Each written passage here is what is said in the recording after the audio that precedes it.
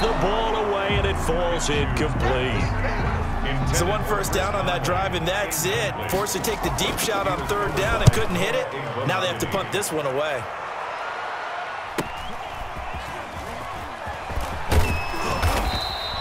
It'll be a 44-yard punt, 6 on the return, and it'll be Dolphin football.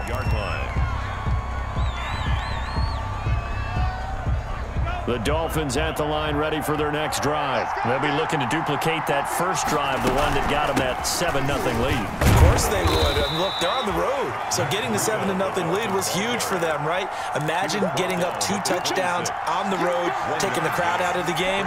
It'd be ideal. Now it's 2nd and 9.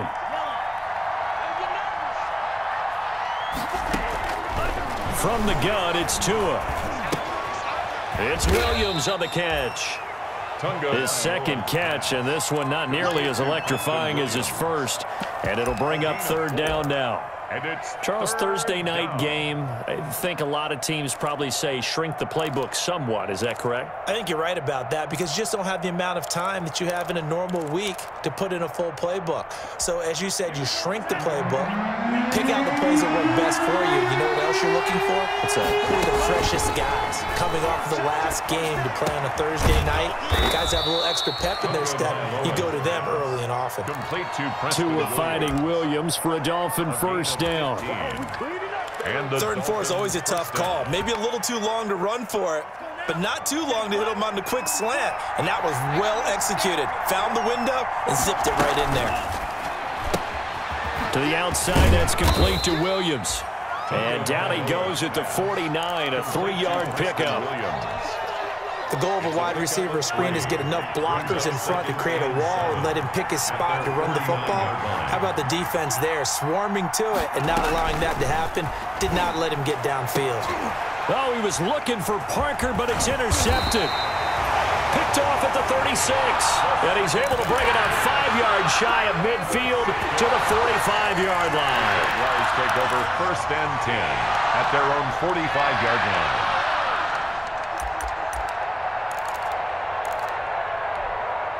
Jaguars come to the line to start their next drive. They punted last time they had it. What steps, Charles, you think they have to take to make sure they don't do that again? Well, let's just go to the football 101, the trade expression 101. Win first down.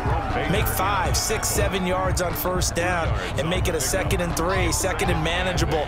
Keep accumulating first downs that way. Keep moving the football. You don't want to get behind the sticks because then the defense has the advantage. 8 yards to go on 2nd down. Watch tight, tight is right. Watch tight, tight is right. 3 down. From the gun, Minshew to throw. And he completes it to Westbrook. And he'll work it across midfield inside the 45. It's a first down on a gain of 10. But one of the ways the quarterbacks keep all the receivers alive in a play, never lock in on any one guy. Make sure you keep your eyes moving, scan the field. And here he finds the open guy for a nice pickup.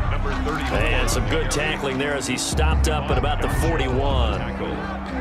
Look, all any running back wants is a little bit of room, a little bit of space in order to maneuver.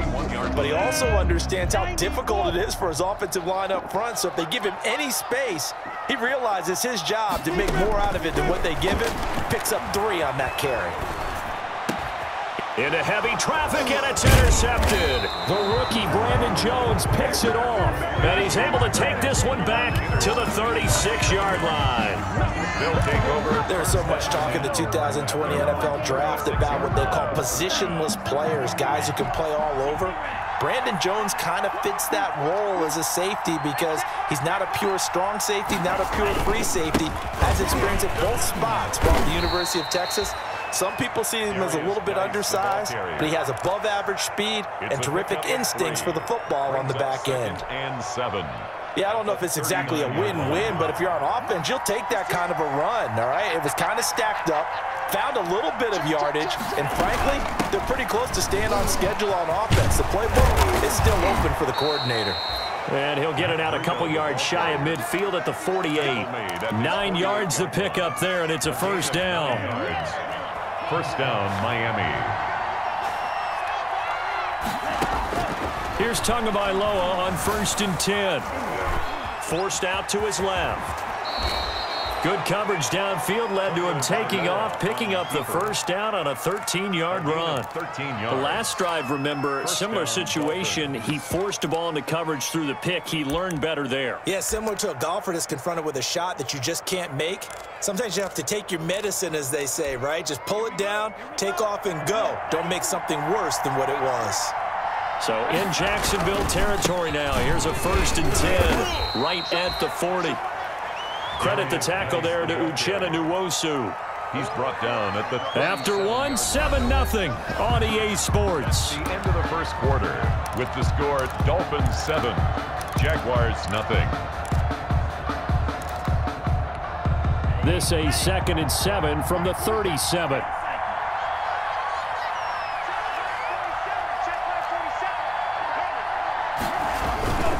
They'll hand it now to Geis.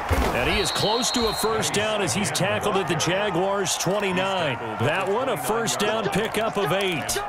Brandon, I think you and I were both raised the same way in the game of football. You run to set up the pass, but I think we've discovered in this NFL, a lot of teams pass to set up the run. And that's what they've done throughout this game. They've aired it out, thrown it around the yard. Now they've come back to the running game, and they find a way to be successful with it. Give him 12 yards there, and the Dolphins have a first down. Run there by Matt Breida, and he spent the early part of his career in San Francisco sharing the backfield and sharing the ball. What you really want with him, open space and make sure he's touching it, because he can take it from 0 to the end zone in a very short amount of time. It was Taven Bryan who got him down defensively. It's now 2nd and 6. Geis with a carry on 2nd down. And this play goes nowhere. Losing yardage back to the 15. It'll be a loss of a couple on the play, so now 3rd down coming up. And it's 3rd down. 8th play of the drive forthcoming, and they need 8 yards on 3rd down.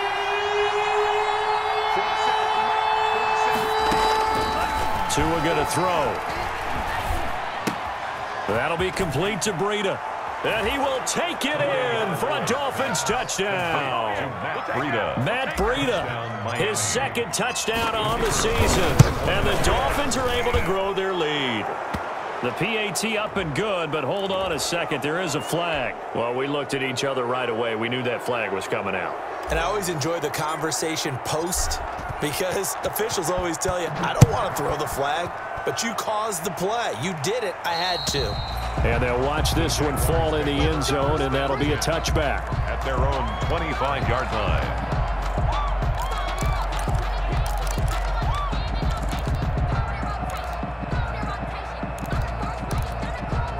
Minshew and the Jags now with a 1st and 10 at their 25-yard line. The drive will start with a carry by Devontae Freeman. And he will lose yardage and be backed up to the 24. Officially, it's a 1-yard loss. That's going to bring up 2nd and 11. And 11 at the 24-yard line. 2nd and 11 now.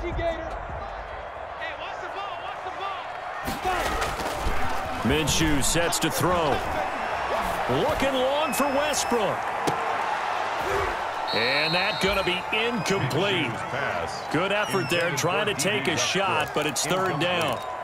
That was not a real confident throw right there, and he's just 2 of 7 to start the game. Now he's going to have to find a groove with a big 3rd down coming up. Let's see if his confidence can increase. And almost picked off. I guess the good news for them now, it's 4th down. The passing game not in sync.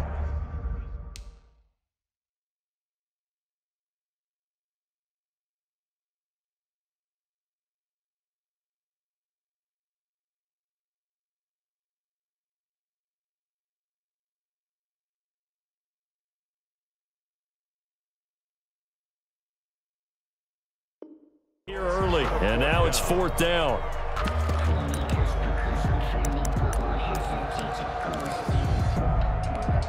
Now let's see how the offense still out there. They elect to go on 4th and 11. They'll try and throw for it here. And it is incomplete.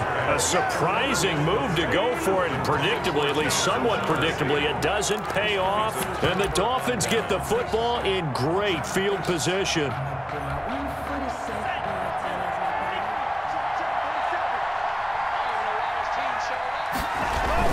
On first down, this is Geis. They'll get him to the ground at the 20 following a pickup of 4. Brandon, all things considered, they have to feel pretty good about getting that type of a gain, considering the blitz that they just had against them. The ball resting on the 20. Here's 2nd and 6. A toss right to Geis. And down inside the 15, shy of the 10. It's a first down on a gain of 10. The Jaguars going to go ahead and use their first timeout. They'll have 2 remaining as we step aside here in this second quarter.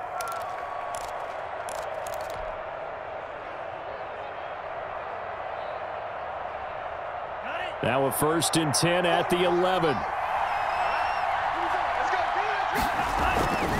On the handoff, it's Geis. And he'll get this one down to about the 10-yard line. Credit him with a 1-yard gain there to make it 2nd and 9. At the 10-yard line. And this is why aggressive defensive coordinators love to blitz. It wreaks havoc because they end up taking their attention to the blitzers, freed up the D lineman to make the play.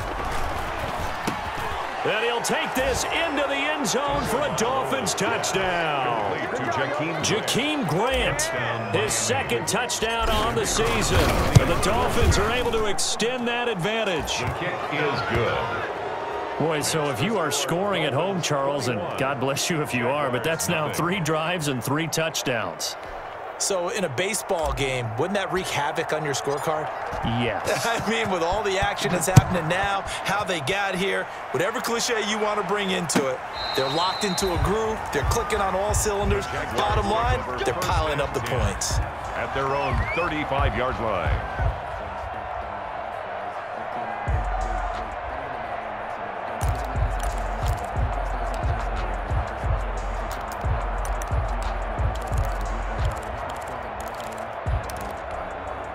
The Jacksonville offense set to begin their next drive. And some dangerous territory. You're already down 3 scores. A 3-and-out here, or an inability to put any points up. This one might be over by half. Yeah, and what you also have to guard against is calling every play for a big shot downfield. You know, thinking you're going to get all these points back on one drive. You're not. And last time I looked, it's still the first half. I'm not saying you have ultimate patience here, but you also don't have to go ahead and force everything either. 2nd and 10. Now a handoff. It's Freeman. They get 6. That'll leave them with 3rd and 4. Frustrating for a defense, energizing for an offense. Finding a way to create that type of yardage in your running game, that'll make the guys carrying the ball very, very happy.